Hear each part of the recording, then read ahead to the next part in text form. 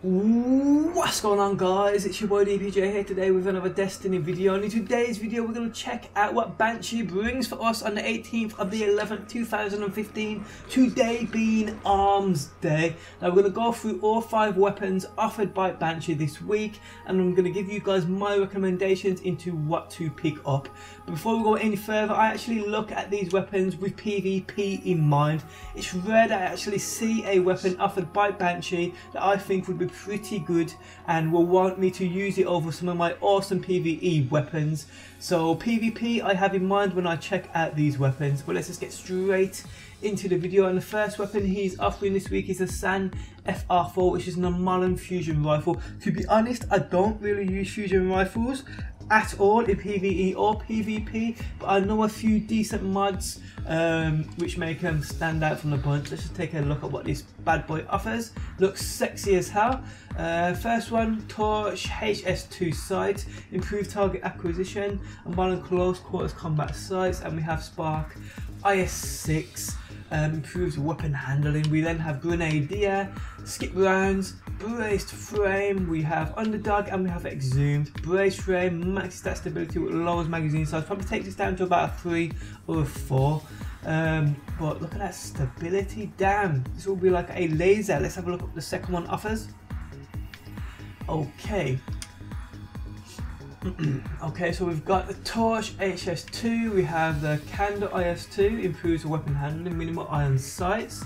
We have Grenadier, enhanced battery, oiled frame, unflinching, and we have Exhumed. Unflinching is an amazing perk. Stability isn't maxed though, enhanced battery, but still Grenadier, enhanced battery, and unflinching is quite a combo for a fusion rifle, to be honest. What's the third one offer? Okay, Torch HS2, Spark IS6, we have Army of One, Quick Draw, Injection Mode, which maxes stability but reduces that, magazine size, and reduces that range. We have Underdog and we have Exhumed. To be honest, I'm thinking number 2, probably number 2 or 1, it depends on what you want. If you're looking at this for PvE weapon, also could be the burn you're after. We've got Arc, Solar, and we have Void, so one of each. But to be honest, PvP, looking at these, I'll probably take Unflinching, and what else do we have here? Enhanced battery, that's probably what I'll take. Grenadier is just a useless perk in my opinion, but yeah, I'll take number 2 without a shadow of a doubt. Number 1's pretty decent as well though, with max stability, but I'd prefer to have Unflinching. Okay, second weapon we have is a Herger D, which is an amazing pulse rifle I picked up last week. I'm hoping to get one this week with more stability. Well, let's have a look at what the first one offers. This is a 3 burst headshot kill, by the way. We have on the first one our Watchdog, highlights enemies and guardians with charged supers. GB Iron improves weapon handling. We then have Last Resort, Counterbalance, Snapshot, Fitted Stock, and Oiled Frame. Nothing great, to be honest. Counterbalance and Fitted Stock. Like I said, I'm after as much stability in this bad boy as I can get. Okay, so we have here the Watchdog GA Post. We have Head Seeker, full auto, high caliber rounds, fitted stock, and oiled frame. Got a little bit of stability there. To be honest, the stability on this bad boy isn't that bad anyway. With a little bit of stability here. Full auto and Head Seeker. This is quite a roll, to be honest, not gonna lie. It's quite a beastly roll, so number 2 is definitely winning so far on what to pick. Take a look at what the third one offers. Okay, so we have Danger Close, Counterbalance, Snapshot, Fitted Stock, and Oiled Frame. Sights we have LC Ranged, and we have SC Hollow, which improves target acquisition. Now this is quite a decent roll of Counterbalance and Fitted Stock. I think the first one offered that though as well. Yes, it did indeed. With Last Resort. To be honest, number 3 is better than number 1, but in my opinion, number 2 is better than them both, with a Head Seeker and full auto with Fitted Stock. So definitely, in my opinion, pick up number 2. Number 2 is a beast. Can't wait to try that bad boy out in Iron Banner. And now we have the Louis Miller D, which is another Haka push rifle, and this is easily a 2-burst headshot kill. It's actually a monster of a weapon.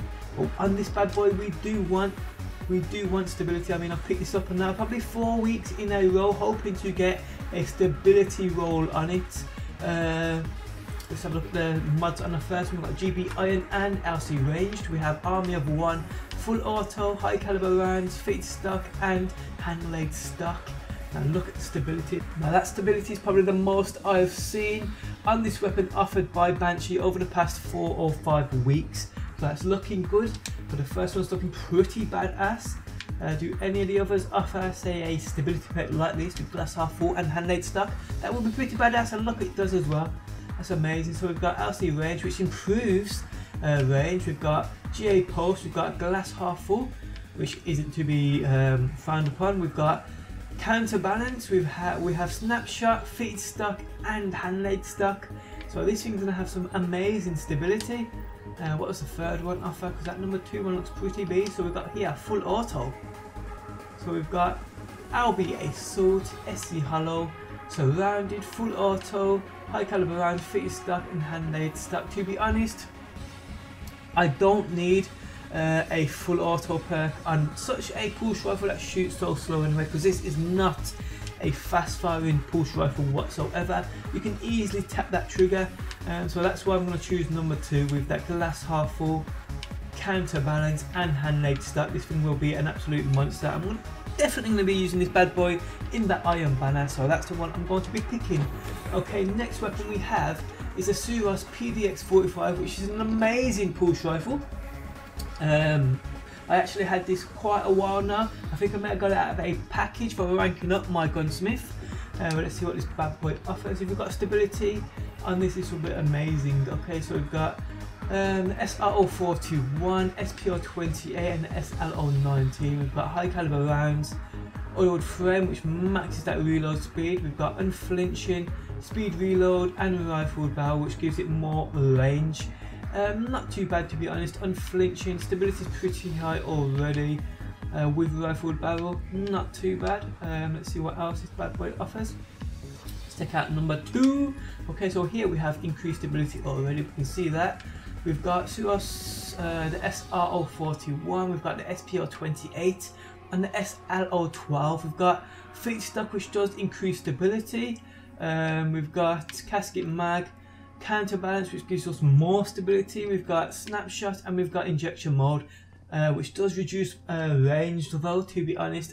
I don't know how bad this range drop off will be on this weapon. I mean, I've got a Hawk Saw which has basically the exact same range, but it has max stability and it doesn't seem to have any damage drop off whatsoever. I'm wondering if that could be the same thing for this.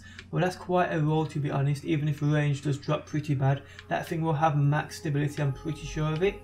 Let's check out what the third one offers. Number 2 is probably the one I'm going to take though. Here we have SRO41, SPO28 and the SLO12. We have Hammer Forge which improves range. We have oiled frame, take a knee, snapshot and reinforced barrel. Nah, number 2 is definitely the one I'm going to pick up this week. Max stability on this thing will be like a flipping laser beam, it really will. That's the one I'm going to be taking. Okay, the last weapon is a Strongbow D shotgun. Now this, to be honest, I already have, and the one I have is a monster. But let's go through the mods. We have Aggressive Ballistics which improves impact but lowers range and stability. We've got Soft Ballistics, Last Resort, Who's Next, Flared Magwell, Perfect Balance and Rifled Barrel. Nothing great there, to be honest. Rifled Barrel's pretty decent, but you want something else to be paired with it. Look at the stability on that, fuck me. We've got again Aggressive Ballistics, Smooth Ballistics, Last Resort, Hot Swap, Lightweight, Hand Loaded and Hand Laid Stock. Fucking hell, that stability is ridiculous. Third one offers, let's take a look. We've got a Linear Compensator which improves range and impacts, looking good already. We've got Close and or Personal, Hot Swap, Lightweight, Feet Stock and Oiled Frame. Damn, these are 3 bad shotguns in my opinion. None of them really offer anything I look for in a shotgun at all. Aggressive ballistics. Last resort, who's next? Fred Magwell, perfect balance.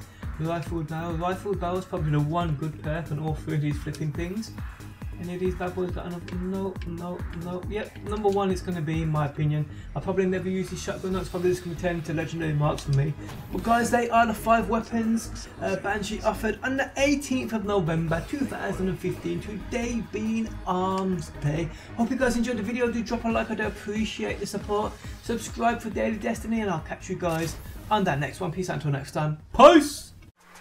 We all on YouTube every damn day, watching these vids of the brand new games. Bid after bid, many are the same. That's why you gotta go and find DPJ. Destiny gameplays, weekly snipes. Heavy uploads gonna have you a hype. Started in the UK, now he's worldwide. DPJ, go and subscribe.